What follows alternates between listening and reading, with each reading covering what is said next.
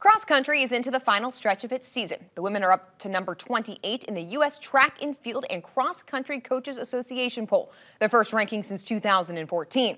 2014 also the last year Toledo captured a MAC title.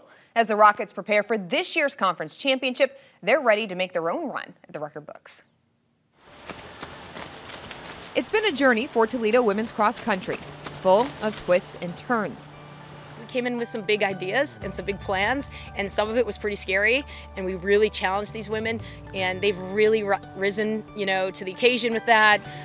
They've embraced the challenge, and they have not shied away at all from, hey, we don't want to just talk about MAC championships, that's important to us, but we want to talk about even bigger goals, right? And that's the national championship. In her third year as the head coach of the program, Andrea Grove McDonough has the Rockets on the rise.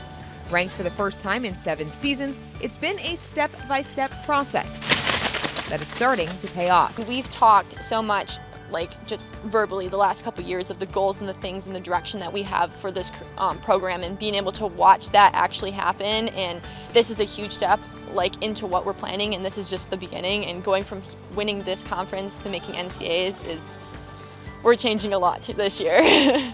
The Rockets return their top 7 runners from the team that finished second at last year's MAC championship meet, just 3 points behind champion Northern Illinois. I think a year ago, we were a little bit intimidated of some situations, but I've seen so much growth in that area. I keep talking about that. Just a team that hasn't had a lot of experience is running like a team that's been there before. This season, Toledo has been paced by a pair of Kenyan natives, Faith Linga and 2-time MAC Runner of the Week, Joy Churcher. Faith is incredibly supportive, and she's kind of like a mom, and she's really positive all the time at practice, and is always encouraging our teammates in practice and on the course in a race to get up with her, to hang with her. Joy, a little bit of luck, a little bit of hard work, and circumstance.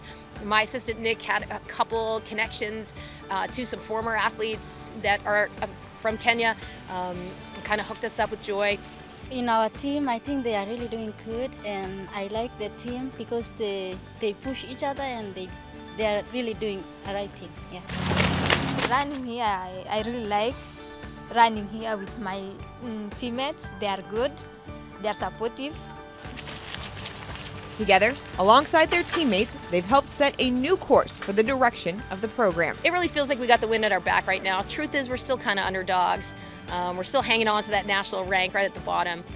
Teams we beat this season are in fact ranked ahead of us, so I really like the idea of us having a bit of a chip on our shoulder about this. It feels like we have to keep going out there proving we're as good as we are.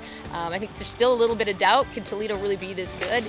So the plan is to prove it on the day. The Rockets will get that chance when the rubber meets the road at this year's MAC championships beginning October 30th.